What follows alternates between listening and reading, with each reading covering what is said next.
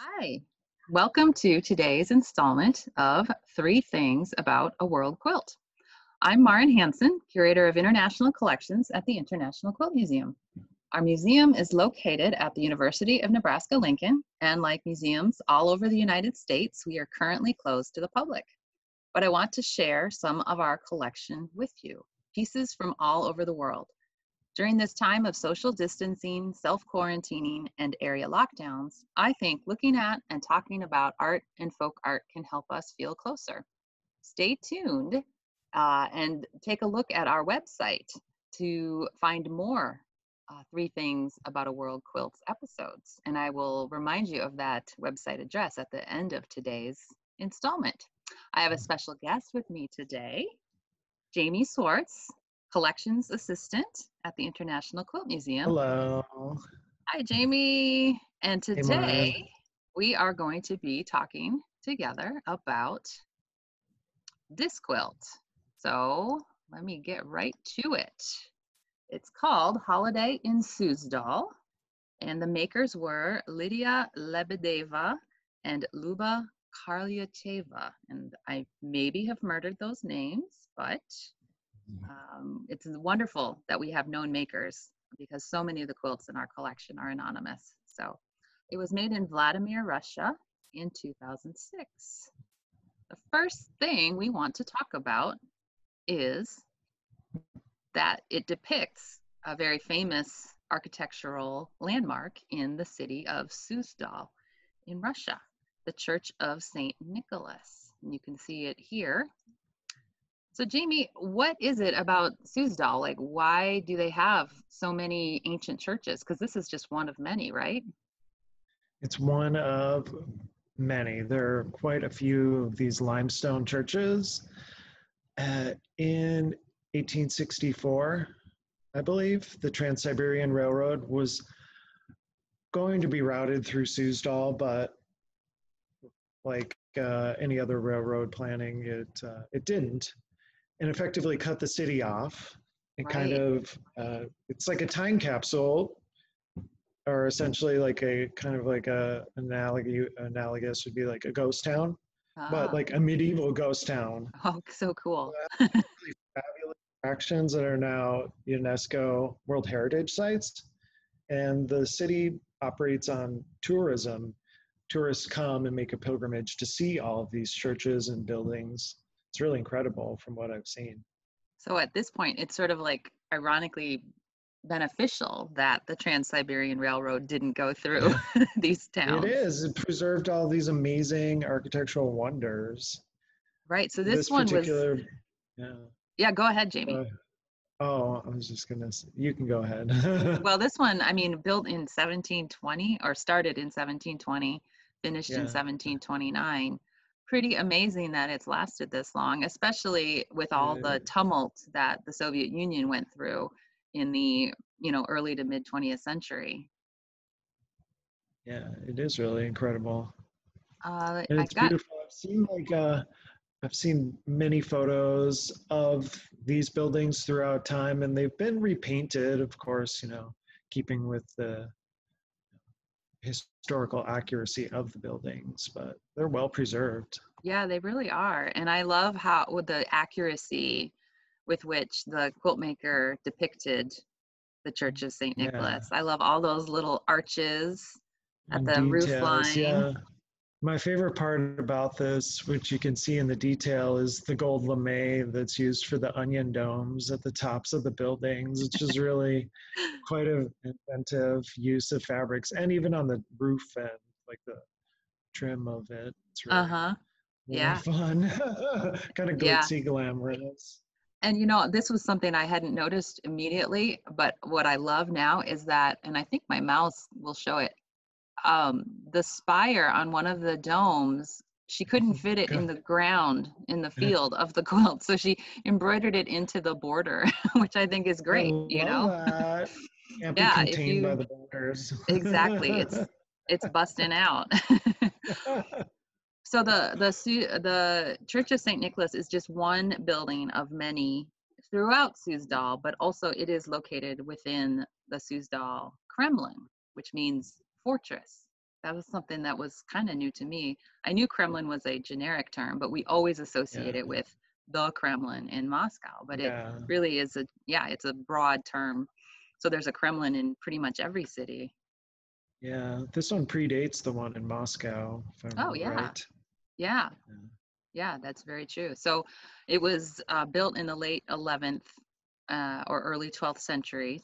And yeah, buildings kept being added to it, multiple churches, cathedrals, as well as sort of municipal governmental buildings. And here are a couple shots of it.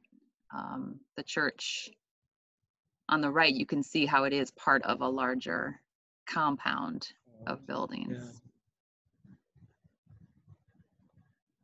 And this gives you an idea of its location within the city of Suzdal, which is, about, I can't remember how far northeast of Moscow it is. Maybe 100 miles or so? Yeah, I think so. A little bit of a distance, isolated enough. Yeah, and it makes sense that they built the Kremlin or the fortress in the bend of the river like this. Yeah. So a good, defensible area. And the Church of St. Nicholas is down here in the southeast corner of the Kremlin proper. So this is a Google Street View. I was telling Jamie earlier that I love to be able to see what the quilt maker, what she was depicting. And this is the sort of the view that she would have been replicating. And she did take some artistic license here, I think. It's not quite It's pretty cool. yeah, not as beautiful a view this way, I think. Yeah. Yeah, definitely not as glitzy either. I'm not seeing any gold lame there. No. This area is also known for its icon painting, a long history of icon painting that turned into lacquered art. Oh, Huge how cool. house. Yeah. I think a lot of the quilts, there's a strong visual comparison or analogous to it. Mm-hmm. A certain like flatness to the Mm-hmm. picture of it. Sort of a very So I think, ornamental. yeah, the background is just right up against the figures almost. The perspective isn't quite there, but just kind of makes them charming, I think. Yeah, and I feel like that's what makes this exhibition really exciting because it shows this cross-cultural sort of fertilization where we've got these American style quilts, but visually they are still so absolutely Russian. And yeah, Yeah. you're bringing in icon paintings really sort of solidifies that. Thing two that we wanted to talk about today was the form of costume or dress that the women are wearing as they dance on the riverside here. It's a dress called a sarafan, and that is, I believe, a Persian-derived word, although the dress itself came from Europe proper. But this is the style that was popular in Russia for hundreds and hundreds of years. And women, peasants, had sort of a more plain version, but all the way up through the aristocracy, this was the form of dress that most women wore.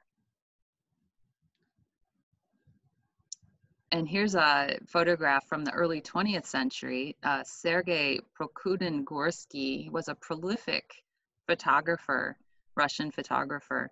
And I know I've run across him. He took photographs in the Central Asian republics early in the 20th century. So he traveled widely, and his photographs are very useful in terms of documenting daily life all over, Russia as well as Central Asia. And I love this color. It looks like it's hand colored. I think these were hand colored photographs. Yeah. Which is, it's kind of beautiful. I love that. I do So too. And it maybe not makes me wonder, was it really that magenta? I don't know. I would hope it was. I hope so too. What is she holding, a plate of berries? That's what it looks like.